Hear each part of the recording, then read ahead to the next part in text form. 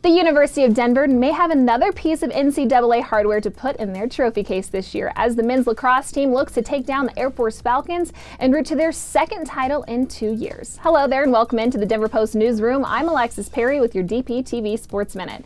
It was an exciting afternoon for the 5th-ranked Pioneers as they learned they'll be facing the unranked Falcons on their home field this upcoming Saturday in the first round of the tournament. The Pios hosted the Falcons for their season opener back on February 11th, and thanks to 3 Hatties and a 10-save outing from netminder Alex Reddy, DU found themselves on top 14-6. If the Pios can replicate that performance, they'll move on to the quarterfinals in Hempstead, New York the following weekend. Good luck to the Pioneers, who have already made us proud by making their 8th straight playoff appearance. Go get 'em, boys. And for even more from the Denver Post Sports Desk, follow me on Twitter at Alexis Ray Perry.